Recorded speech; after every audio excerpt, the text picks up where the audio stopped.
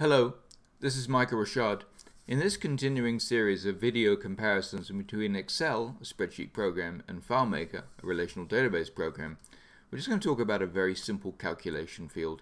Now what I want to do is I want to add a calculation field that's going to give me the arrival date less 30. Nothing more complicated than that.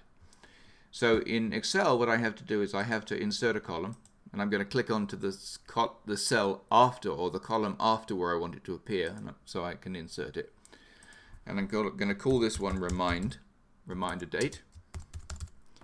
I'm going to click into the first cell. I'm going to type equals sum, click onto the arrival date field, minus 30, close the parentheses, check that the calculation is correct, and it is. I now click into that first cell again, drag all the way down to the very end.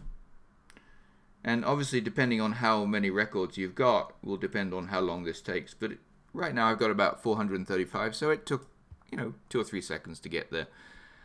I then go to the edit menu, choose fill, down, and we're done. So not very difficult, just a little bit time consuming, but let's go and take a look at how easy it is to do in a database.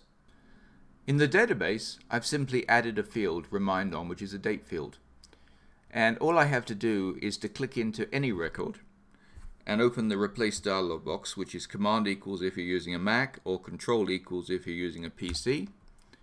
I'm going to replace with calculated result, double click on my field, enter the condition,